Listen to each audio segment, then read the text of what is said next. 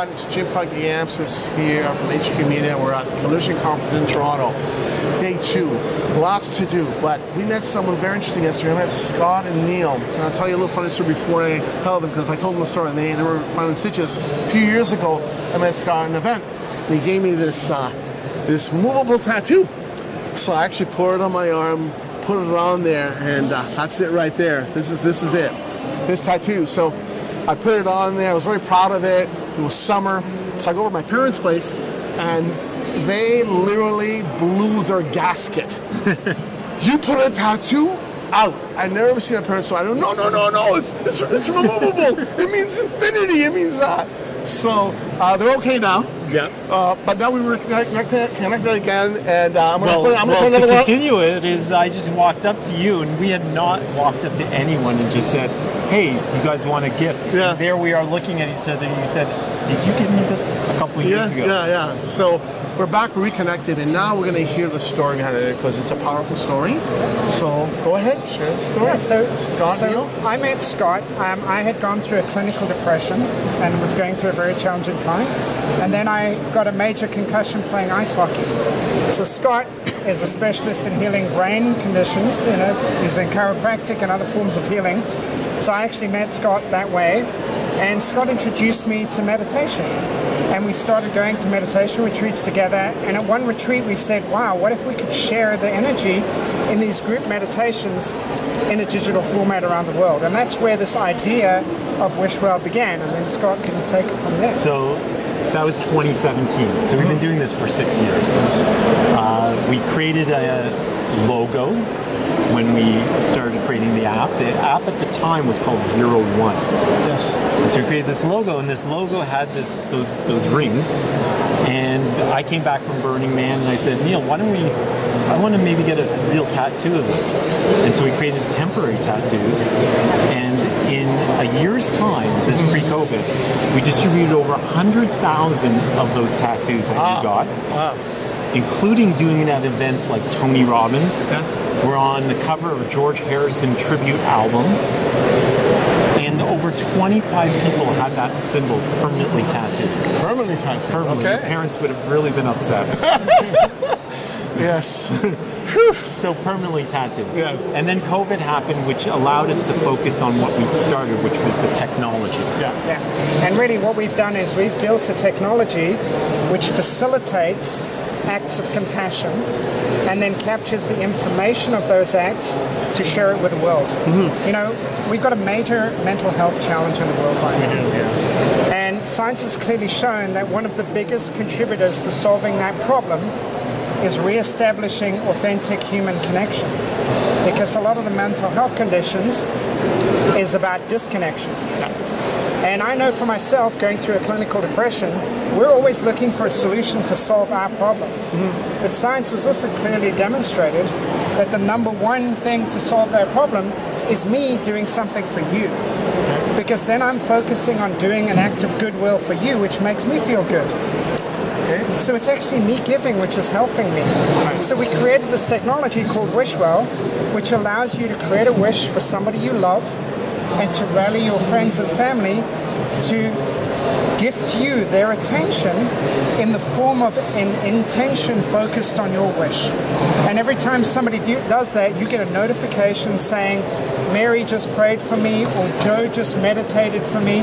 And every time I receive that, my mental construct changes, and I'm like, wow, somebody cares for me. Mm-hmm. And as soon as I feel somebody cares for me, the chemistry in my body changes. Right. Well, and Scott has a great example with his mother-in-law. So we created the alpha version and launched in 2020. Okay. So I created a wish for my mom who was going through chemo. Now it's during COVID. She's alone. She actually lives in Montreal, so she's even more alone. Okay. So I rallied my friends, and what they do is a 1-minute guided meditation that would put their attention on my mom. At the end, they send a personal note. Hope you're doing better today. Hope the chemo went well this week. And she started receiving notifications, and in a weekly Zoom, she was like, who's Barb? Who's Mariana? Who's Melissa? I'm like, what do you mean? And she goes, they're sending me notes of love while I'm alone in the hospital, which shifted her experience of being alone to being connected and loved. And then the app allows you to then at the end of the week or day send gratitude, and at the same time you're sending gratitude, you send an update. And so they send an update and feel so different receiving this type of wishing. And the other really powerful part of it is that the impact of compassion on medical outcomes is undisputed based on data. There's been an amazing book written by a couple of doctors called Compassionomics. And in that book, it completely disregards this fallacy that I don't have enough time to be compassionate, because it's proven that as little as 40 seconds of compassion has a meaningful outcome on medical results. Okay. So we allow you to create communities. So an example in a healthcare system would be the first community is the patient and their friends and family, that they get the emotional support, and they are within the next community, which is a hospital room, which is within the community of a hospital ward and a hospital department within a healthcare system. And now the hospital can look at the levels of compassion in its different departments and relate them to the medical outcomes to further reestablish the power of compassion in a healthcare setting. And so when we created the alpha version, we learned a lot of things. First of all, a minute of time is a meaningful act of compassion. That's a long time. It's a long time. It's 60 seconds. Yeah, definitely. And that healing, or it was a safe place to ask for help. And that's because of the communities. So you create a community called your family. The community of your old boys. All these different communities that you belong to, but you don't have any place where you could support each other. So this is where you felt safe to do so. And our users made it as part of their daily routine. And some of them said it replaced their doom scrolling. Right? I don't know if it was called that, but doom scrolling, right? But at the end of the day, I think that I'm a big fan of meditation, and just sharing your story was inspiring me, because, like I said, it's people who are having tough days. People maybe in the hospital. I have someone right now, a close friend, where he's having a family member who's having a tough time, right? So I think people need that. So it's a powerful tool, and I'm excited that you had a chance to learn more about it today. Thank you. And I've had a concussion when I was younger too, so I know they're not fun. They're not fun either. But could we finish with putting the tattoo on you? Sure. Okay, perfect. Sure. Here, it's right here. Here I go. Where would you like it today, Jim? Oh, your traditional place. My traditional place. 2.5 years ago. Yes. And so, do you have a wish? A wish? Yes. Yes, I do. If you'd like me to witness it, you could say it out loud, or you could just hold it in your heart. I'll hold it in my heart. Beautiful. And Jim, the power of this is that just relax your hand. Everything is about our ability to align with the belief in our wish. And sometimes ourselves, it's hard to do it because we are hung up in our own story. But for somebody else to hold this intention, they're not hung up in your story, so they can fully embody this energy, right?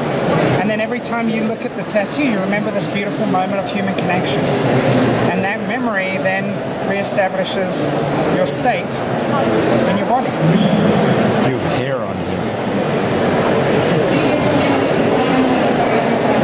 Allow me to make your wish perfect. God bless your wish, Jim.